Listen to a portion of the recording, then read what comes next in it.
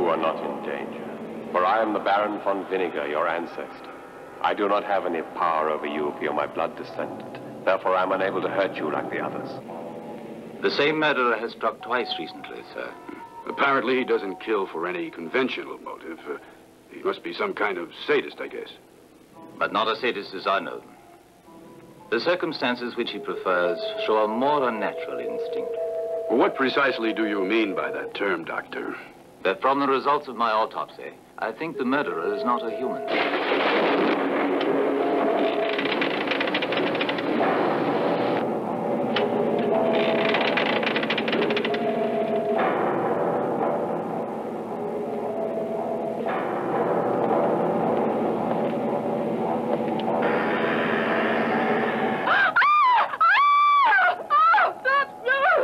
I'm taking Susan with me, Adolf.